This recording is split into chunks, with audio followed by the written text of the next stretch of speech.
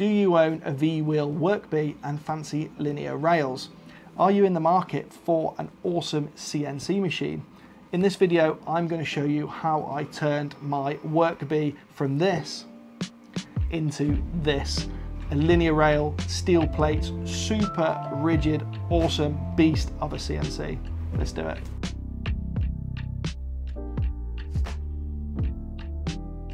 Hello guys, welcome back to my channel. If you're new here, my name's Lee and I'm a DIY electric skateboard builder. And part of being a DIY electric skateboard builder is designing, prototyping, iterating, making lots of different parts. Now, for a few years now, I've had the CNC machine, and during lockdown 2020 last year, I did purchase an Ooznest Workbee CNC machine, and I did build it and I did review it on this channel. So if you're interested in watching that video, it'll be, I think it's up there.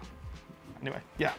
And since then, I have been using my Workbee a lot, like really a lot. I've cut everything from wood to plastics to aluminium, foam, even stainless steel. But that was a bit of a disaster and we don't really talk about that. Now, I would say in the last 14, 15 months or so that I've had the machine, I have got really used to working with it and know my way around it. And not only that, also all of the cam side of Fusion 360, which is a super powerful tool. And I've had a blast with it, but I have found some things that I didn't like about the machine. It's only when you start using something like this, you realize how things could be improved. Now, don't get me wrong, guys. I think the Workbee is an amazing machine. It's a low cost, super capable entry into the world of CNC machining. But nothing's perfect, and there are some things that could be improved with the machine. First of all, everyone says it, and it's a bit of a meme, but the V-wheel system, I believe, in 2021 is a little bit antiquated, and it definitely has its limitations.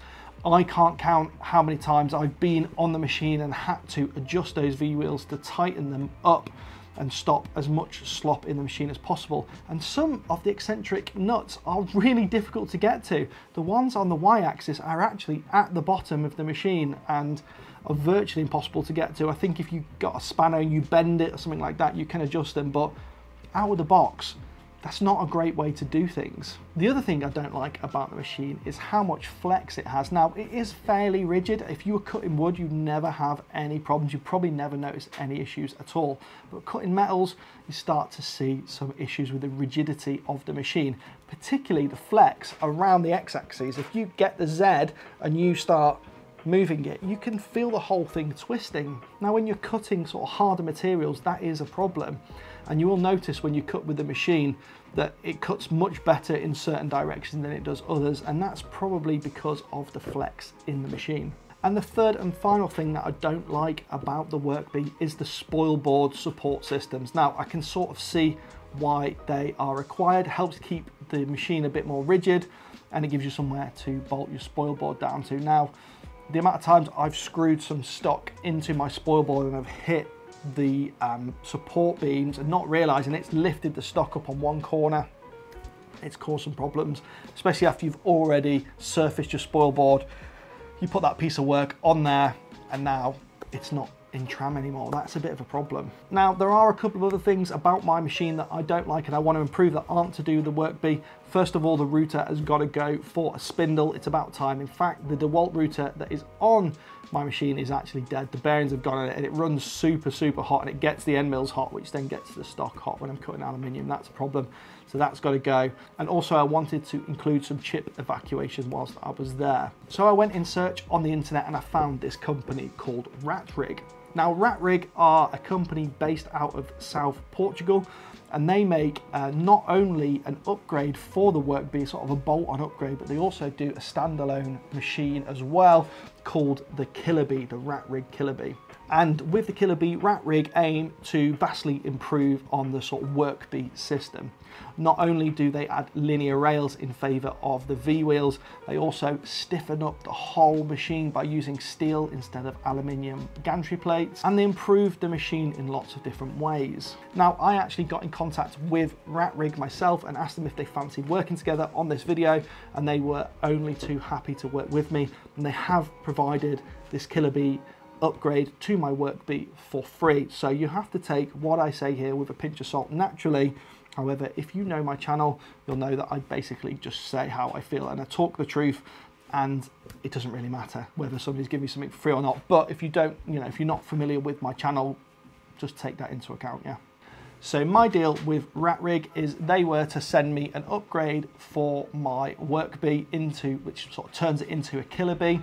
And in return, I would produce a video, but not only produce a video, I would go through the build and provide feedback to them, because I'm sort of one of the first people to get one. I'll provide feedback to them in areas that they could improve it. Now, there were a couple of little things along the way, and these have been fed back to RatRig, and they were only too happy. They're super nice people, only too happy to hear the feedback, and they're going to implement the things that I've said to them in the kits going forward, which is super cool. So with all that said, I did receive the kit a couple of months ago, and I'm going to show you in this video how I turned my boring old Workbee into a linear rail beast.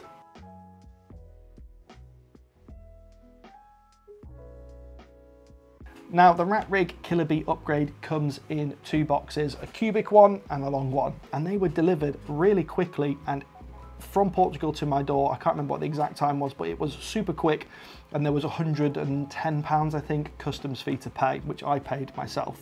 Now, looking at the boxes and opening that first cubic boxes, it sort of really reminded me of the joy I felt when I opened the boxes for the Workbee and having all the bits in there. It's super, super cool. So looking in the box, I found some new drag chains, a big bag of bolts, nuts, fixings that was all labelled up into their individual packets, a load of new 3D printed parts in this cardboard box, and these new really, really weighty steel gantry plates. I was actually taken aback by how heavy these things are, and they were just, you can just tell they're just so much more solid than the aluminium ones that come on the Workbee. Now, in the long box is the linear rails, and you have 2 for each beam. So for the Y axis you have 4, for the X you have 2, and for the Z you have 2. So you've got a total of 8 linear rails. So with all of these parts spread out in front of me and a few ideas running around my head and how I was going to tackle this upgrade, I decided it was time to remove the Workbee from its enclosure and disassemble it.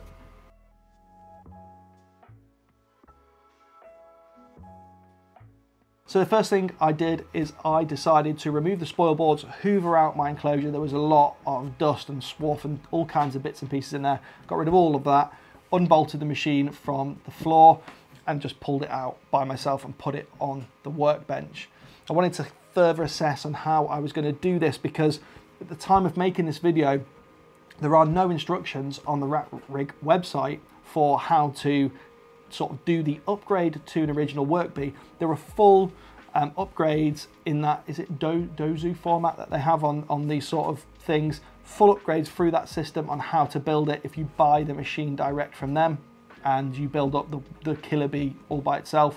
But if you're doing an upgrade, at the time of making this video, there wasn't any instructions on there, so I had to think about how to do it. Now, I will say that actually the instructions for building the machine were pretty much exactly what I needed, because in the end you strip the machine right down anyway, so you can follow those instructions, and that's exactly what I ended up doing.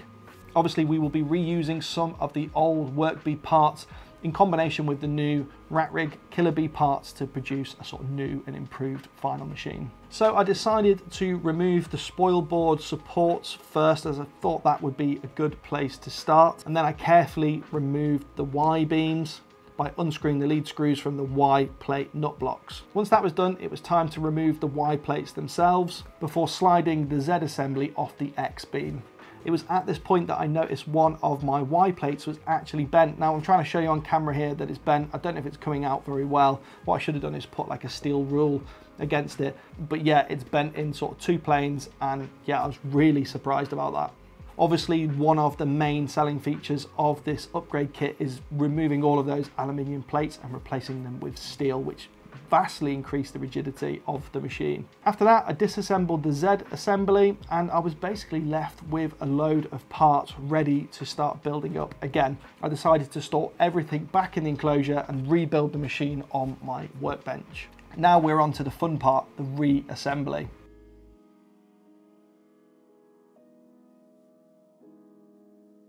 So following the instructions, the first thing I did is I attached the nut blocks to all the various plates, and it's here you see another one of the upgrades over the old Workbee. The Workbee has the nut blocks standing on spacers, whereas the Killerbee has them bolted directly to the plates, increasing rigidity. After adjusting the nut block tension, it was on to preparing the linear rails. Now I've got to admit guys, this is the most tedious part of the assembly. You've got to get all of the bolts and the T-nuts into the linear rails ready to bolt them to the beams. It's super tedious, it takes ages, but I just put some music on, cracked on, and after, I don't know, probably an hour, I had it all done and ready to assemble.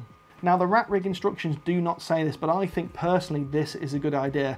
I think a drop of retaining compound onto these bolts would be a good idea. I did actually have one come out after I had finished the machine and was using it, and it stopped the Y axis moving because it sort of jammed in with the linear rail. There was no damage caused, but it did make me think that maybe these bolts should have a drop of Loctite or other retaining compound on them to sort of help them stay in. Actually assembling the rails onto the beams isn't hard. You have this 3D printed tool that RatRig provide in the kit, and you go along and bolt one rail up, then you bolt one of the steel axis plates to the linear rails, and you go along in a certain way, bolting the rails down as you go. And what this leaves you with is sort of a super smooth sliding action on the linear rails. Now you do need to take really good care here. This is probably one of the most crucial parts to get right on this whole build. Take your time, get them all seated properly, get the smooth motion. If it isn't smooth, loosen them off and start again. That's what I had to do a couple of times, but in the end I had all smooth motion on all of the linear rails. And once you're finished, you're left with these beautiful assemblies. Don't they look amazing? I was super hyped at this point, couldn't wait to build the machine. Next up is attaching the newly constructed Z assembly onto the X axis, and you do this by bolting two steel plates together with M6 bolts and nuts. It's super rigid and it's a great improvement over the old V-wheel system. It's super rigid guys. I was really impressed with this. It's one of the areas that I think needed to be looked at the most on the Workbee, and RatRig have obviously thought about this a lot. And two steel plates go together. There's not going to be any flex in them at all. Once that's done, you attach this XZ sub-assembly to the Y plates. Now this is quite difficult to do. In the instructions it says get a helper. I didn't have any helpers, so I used this polystyrene thing to sort of wedge the X beam up whilst I bolted it in. Not the easiest thing to do. If you've got some wooden blocks or something, that would help. If you've got a helper, even better. Now is a good time to mention that RatRig only use full cap head bolts on all of their kit. The Workbee does use a lot of low profile headed bolts, even where they don't need to be used. I don't know why, but with the proper full size head, you can get a lot more torque on the bolts with confidence and sort of bolt it all together much more rigid. And then after that, I put the beam end caps on, stuck the Y cross braces on at the front and the back, and it was on to assembling the motors and the lead screws. Now this is another area where RatRig have improved the design. They've got rid of the old bearings and they use these thrust bearings now. You wind on this nut to tension the whole system up, screw in the grub screw on the nut, and it holds it all super tense, much nicer than the old sort of drop-in bearings that the Workbee used. Once that was done, I added the cable tracks. No issue with the X one. The Y one, actually the Killerbee has all the cables going in the opposite direction to what the Workbee does, so I had to reverse the way that the cable track ran. Now that meant that the included brackets weren't perfect. I did feed this back to RatRig, who are going to sort that out, and they said they were going to change the brackets either so that you could use them bidirectionally, or they were going to include them in the upgrade kits to go the opposite way around. I don't know, but I fed that back to RatRig. You've got to remember, this is kind of like an early access version that I had here, and part of the deal was to find any little nuances like this with the upgrades and feed it back. Now with all of the mechanical stuff out the way, it was time to move on to the electronics assembly.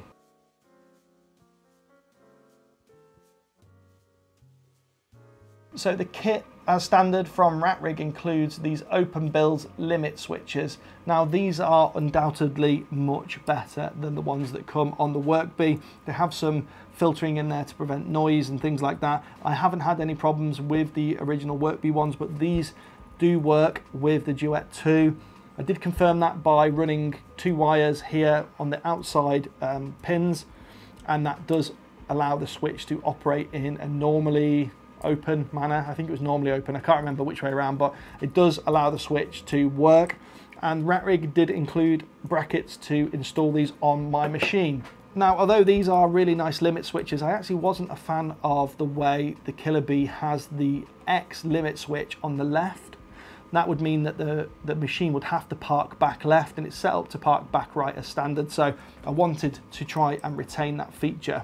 I did have a look around on everyone's favourite worst website, Thingiverse, and I found a guy called Raymond that had made some parts to do just exactly this. He trod on this path just before me, and he'd made some brackets to allow you to fit the old Workbee 2-wire switches onto the Killerbee. Now, I did print these off and I did try them, but there was a couple of areas that I wanted to improve on, so I made my own. I also decided that I wanted to print all of the accessories in this sort of magenta PLA, so I would have like a black and magenta themed machine, which I think has turned out really, really nicely. So I made a bracket for the X limit switch with some wiring management. I made another one for the Y, and I did steal the idea from Raymond to have an arm that hits the limit switch, which is on the Z axis. Now, having the Z axis limit switch in the place it is now is amazing. The one on the Workbee is in a terrible, terrible location, so to move that out is a really nice upgrade. Now, I do want to say at this point that you don't have to print any parts at all yourself. All the things needed to make the machine work are included with the kit.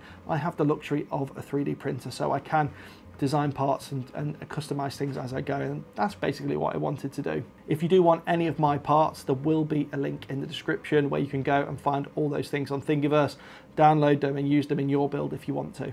Next up, it was time to think about putting the duet on the back of the machine. Now, as standard on the Workbee, I was never a fan of it being open as it is. It's just getting full of dust all the time. In fact, mine was absolutely gopping when I took it off. So I set about looking for an enclosure, and I did find this awesome one by a guy called Chris Giletti on Thingiverse.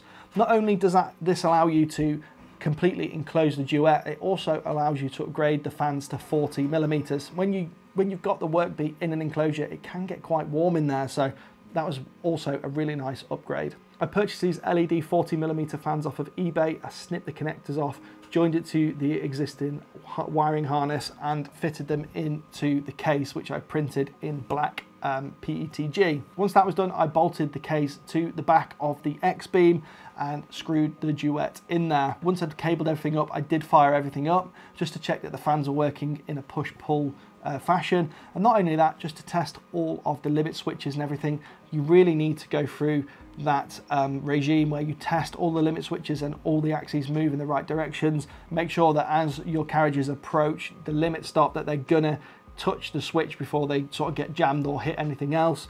All of that stuff, really important to do, so make sure you do that, guys. Once that was done, I designed and printed this bracket so that I could attach an air nozzle to the side of the Z-beam.